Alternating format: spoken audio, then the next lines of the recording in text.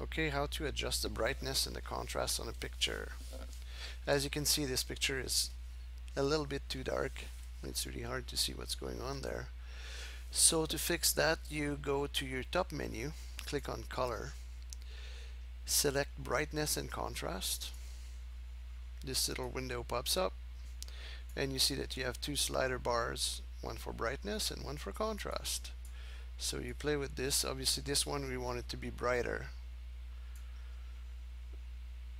and you also have to play with the contrast to bring the white whiter and keep the dark really dark, because if you just put brightness it tends to kind of flatten the picture.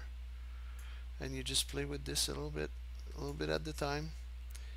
This one's pretty bad, so you have to go pretty far out on the scale, and you don't want to go too far so it becomes something high contrast like this. So you have to find the right combination of brightness and contrast. A little too much contrast on this one,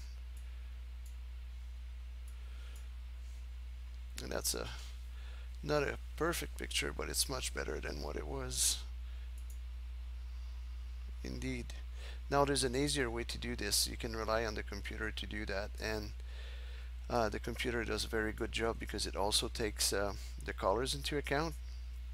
So all you need to do to do that is you click on edit these settings as level, and once you know more about GIMP you can actually adjust these levels over here. But for now, just rely on auto, and if you just click on auto right here, boom, better picture right off the bat. So you can tell the difference, fixed, not fixed. So that's how you adjust the brightness and the contrast.